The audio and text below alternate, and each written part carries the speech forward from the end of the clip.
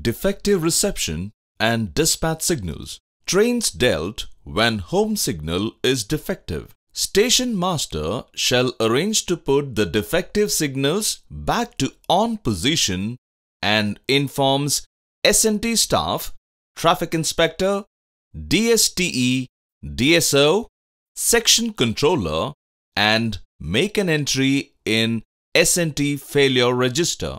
If it detects any point, the points shall be treated as non-interlocked. Trains may be admitted in any of the two ways: Loco-pilot pre-warned or Loco-pilot not pre-warned. Loco-pilot of the train is pre-warned at the rear station. This is applicable only in case where calling on signal or signal post is not available at the station. Before granting line clear for the train, station master of the station whose home signal is defective shall ensure the line of reception is kept free, set all the points on the route correctly to that line, clamp and padlocked, depute a competent railway servant in uniform to show proceed hand signal at the foot of the home signal. The station master of the rear station shall arrange to issue a written authority in the form number T369-1, also known as Advance Authority. Loco-pilot of the train with Advance Authority and noticing PHS at the foot of the defective signal shall pass that defective signal with a restricted speed of not more than 15 km per hour. When Loco-pilot of the train is not pre-warned by the Advance Authority, Loco-pilot of the train shall bring his train to a stop at the signal. Train may be admitted into the station either by taking off calling on signal where provided or permitting on signal post telephone where provided, or by issue of a written authority T-369-3B plus PHS at the foot of the defective signal only after setting points correctly, clamp and padlock. Loco-pilot, after passing the defective signal, shall keep his train under control and run at restricted speed not more than 15 km per hour. Departure signal defective.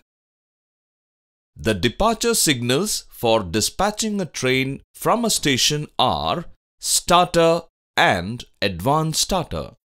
Starter is interlocked with the points on the route and advance starter is interlocked with the block instruments. Starter defective. Starter signal shall not obey to off position in case of starter signal fails or points on the route are not setting correctly or the track circuits on the route is showing danger or failure of interlocked gate. Train shall be brought to a stop at the railway station and station master shall arrange to set all the points on the route correctly, clamp and padlock. Station master authorized the Loco-pilot to pass the signal at on by taking off calling on signal where provided or issue of written authority T-369-3B plus PHS at the foot of the signal.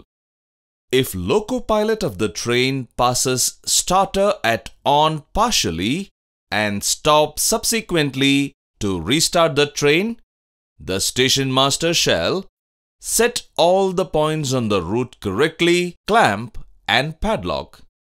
Issue written authority T.369-3B and a memo countersigned by guard, exhibit proceed hand signals and take off advanced starter if it is not passed.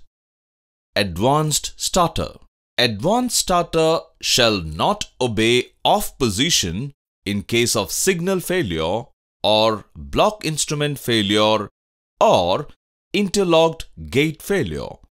Station master shall arrange to give written authority paper line clear ticket PLCT T-C.1425 for up trains and T-D.1425 for down trains. In case of IB section, station master shall arrange to issue PLCT and T.369 3B.